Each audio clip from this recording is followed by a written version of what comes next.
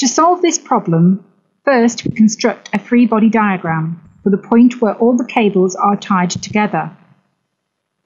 Constructing a free body diagram just means that we effectively isolate the point under consideration from its surroundings, and then draw all the forces that are acting through that point. The forces or tensions in the cables are labelled T1, T2, T3 respectively. Notice that the tension in the vertical cable, T3, must be equal and opposite to the weight of the traffic light, since the traffic light is in equilibrium, and therefore the resultant force on it must be 0.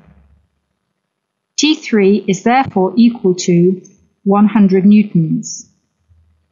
The point where all the cables are tied together, in other words the point for which we have drawn the free body diagram, is also in equilibrium, and so again the resultant force acting at this point must be 0. Now we resolve each of the forces into its x and y components. T1x is equal to minus T1 cos 37 degrees. Notice the negative sign here because this component is directed along the negative x-axis. T1y is equal to T1 sine 37 degrees. T2x is equal to T2 cos 53 degrees, and T2y is equal to T2 sine 53 degrees.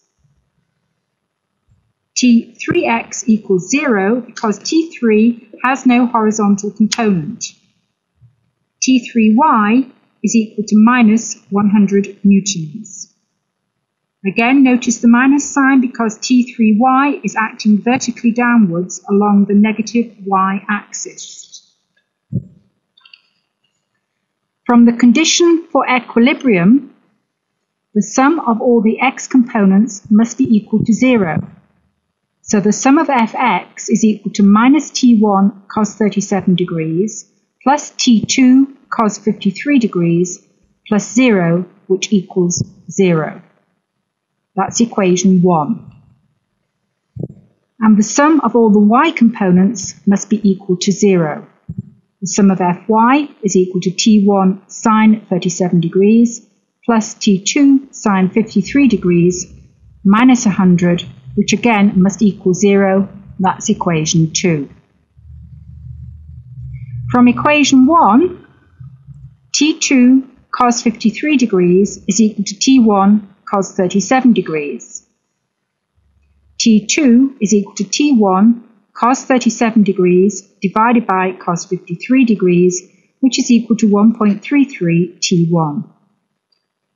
Substituting into equation 2, we have that T1 sine 37 degrees plus 1.33 T1 sine 53 degrees is equal to 100.